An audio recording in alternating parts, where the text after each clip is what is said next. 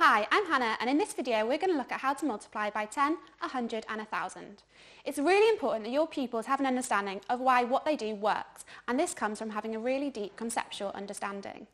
One way to support them with learning about multiplying by 10, 100 and 1000 is to use a place value slider. This is because they can move it from left to right as they divide and multiply. So, let's have a look at multiplying 6 by 10. It's a really good idea to lay out your work in a place value table. This is because it shows your pupils the value of each digit. So we have a 6 in the ones column as it represents 6 ones. So what's going to happen when we multiply it by 10? It's a good idea to ask your pupils what they think is going to happen first of all. So our 6 is going to move one place to the left to the tens column. This is because the tens column is 10 times greater than the ones column. We then need to remember to put our place value holder. So 6 multiplied by 10 is 60. It's really important that you're careful with your language, as you don't want to encourage children to have misconceptions. For example, avoid saying add a 0, as this will cause them problems when they start multiplying decimals.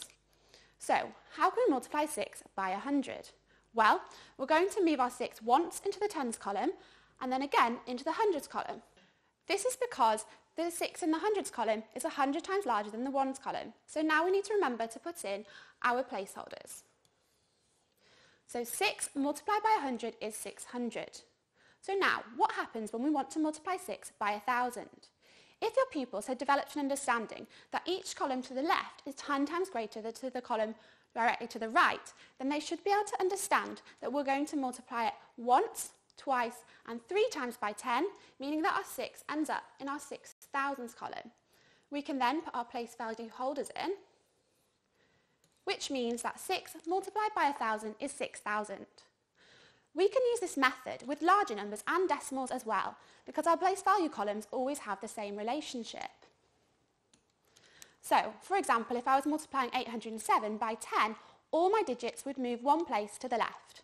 So it would become 8,070. So that is how you can multiply by 10, 100 and 1000.